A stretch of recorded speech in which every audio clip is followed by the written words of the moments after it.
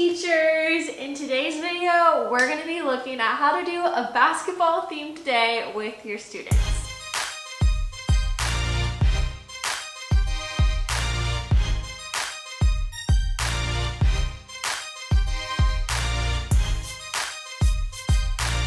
If you're new here, hi, my name is Melody Munch and I make resources for elementary school teachers. I taught second grade myself for the past 8 years, and doing themed days like this were my absolute favorite.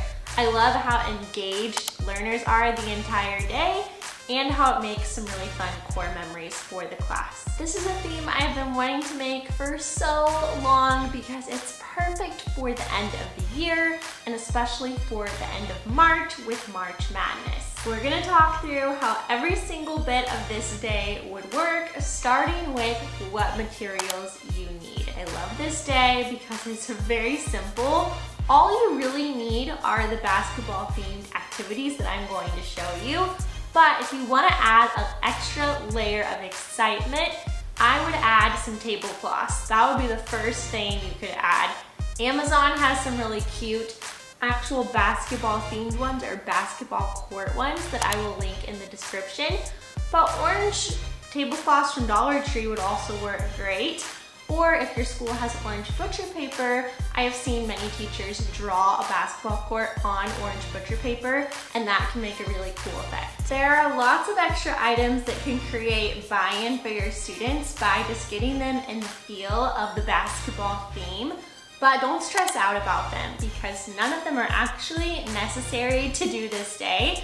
And if you do this day over years, you keep doing it, you can slowly add a few things each time, and then you can reuse a lot of the items like the tablecloths, or if you buy foil balloons instead of regular balloons, there are a lot of good options for things like that on Amazon. I also recommend including your classroom families and seeing if they would like to contribute an item for this day. You can make a Sign Up Genius for this or an Amazon wish list. Another great item you could ask a classroom family to contribute would be a snack. There are endless options for fun basketball themed snacks. We're talking orange Gatorade. I have some oranges where you can draw the basketball lines. That's a really inexpensive option.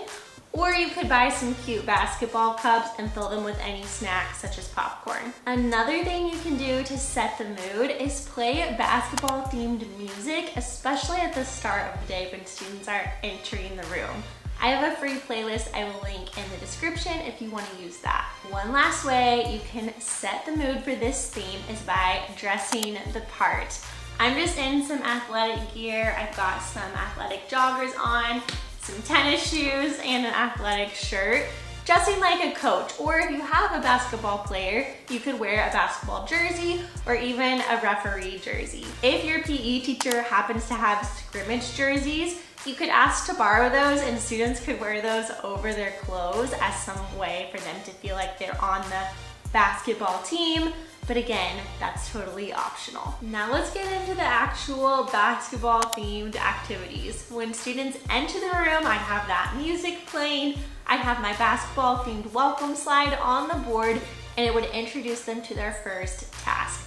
I love starting off with something really simple and fun so that students have plenty of time to be chatting with one another and just build that excitement for the rest of the day.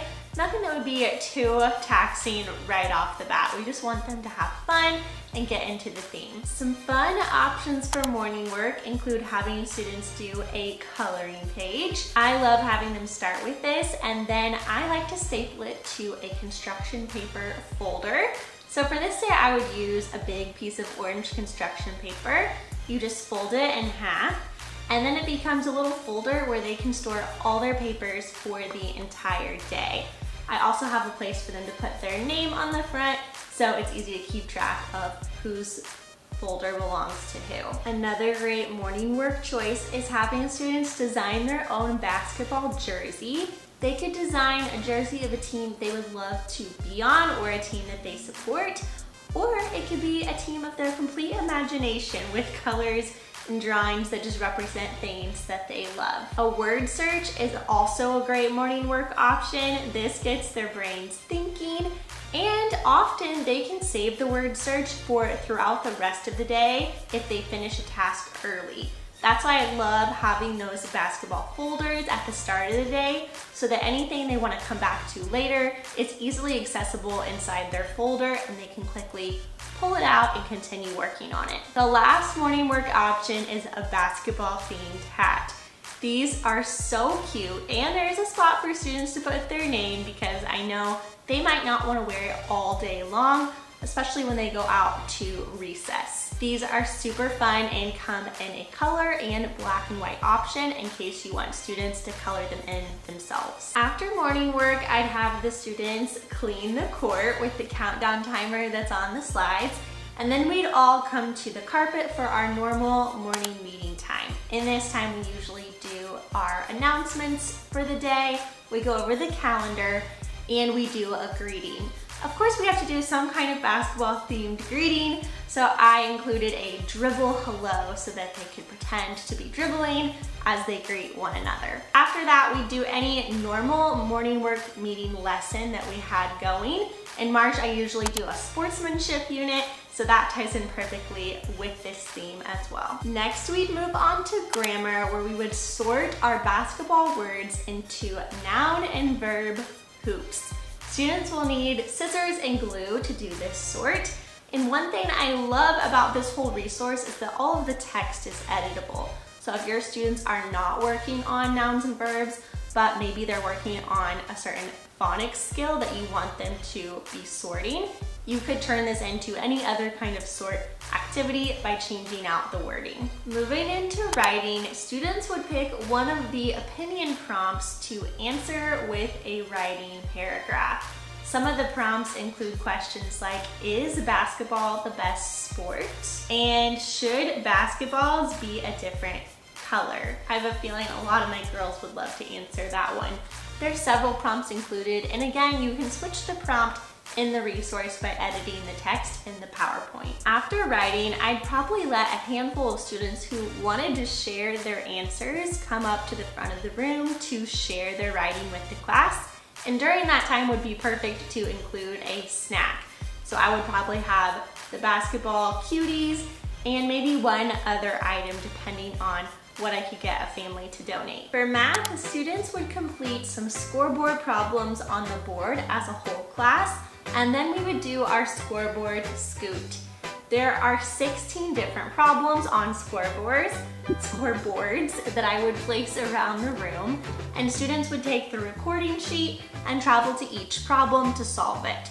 There are already 3 pre-made versions of this activity in the product, one for simple addition, one for addition with regrouping, and one for multiplication. But as always, you can switch out the numbers in the scoreboards to your liking. After the scoreboard activity, we would probably check our answers as a class, or I would check their answers as they finished, and then they could go on to do another one of their activities that they hadn't finished from earlier in the morning. For social studies, we'd watch a video from one of my favorite YouTube channels, Mystery Doug, and it's all about how basketball started. Students would fill out their clipboard with basketball facts as they listened to the video, and I would likely pause it and write the answers on the board so that they could fill in the blanks. Now it's time for reading, and if you've already been doing a March Madness reading bracket, this will tie in perfectly with that. If you haven't, it still works just as great. You're gonna select 2 books for this activity. They could be basketball themed, but again, they don't have to be. If you're wanting to do a basketball theme, here are 2 books that I recommend. Salt in His Shoes, which is about Michael Jordan, and The Boy Who Never Gave Up, which is about Stephen Curry. This book is a little bit long though, so you might consider splitting this up and reading one book earlier in the day and the other book later, or you could have even read them days apart. However you want to do it, students will have a packet to track which book is their favorite. So when you're reading the first book, they're going to draw a picture of that book's cover and write one thing they liked about that book. They'll do the same thing for the second book. And then after both books have been read, they're going to give those books a score out of 10. So they fill out the face-off page where they score the books, and then they go to the final score page where they name the winner and they write the final score once again. After this, I think it would be so fun to go around and see which book won from your class's overall perspective. You could choose to either add up the individual scores for each book, but that would take a little while, or you could just keep a tally mark on the slide to see which book more of the class preferred. Now it's time for the last activity of the day, which is the Build a Hoop STEM Challenge. Students will absolutely love doing this. They could work in groups or you could have them work alone. Every group gets the same materials and they have a certain amount of time on the board to complete the challenge. Their goal is to build a hoop out of their materials and then to use their basketball, which is a ping pong ball, to bounce and make a hoop after it's completed. If you have time, you could even have the students face off against each other and see who can make the most hoops in their basket during a set amount of time. Keep in mind that these are really fun and everyone's going to want to take it home, so you'll want to have some sort of plan in place for how you are going to decide who gets it. In my class, we usually stick with rock, paper, scissors, or you could decide that nobody takes it home, but you give each group the directions that are included in the activity so that they could ask their families to gather the supplies and make their own at home. To finish out the day, we would gather as a class to reflect on our favorite moments, and the class would clean the court one last time. I think this day is going to be an absolute slam dunk for your students, and I hope that you will give it a try and let me know if you do. Thanks so much for watching this video, and I will see you in the next one. Bye!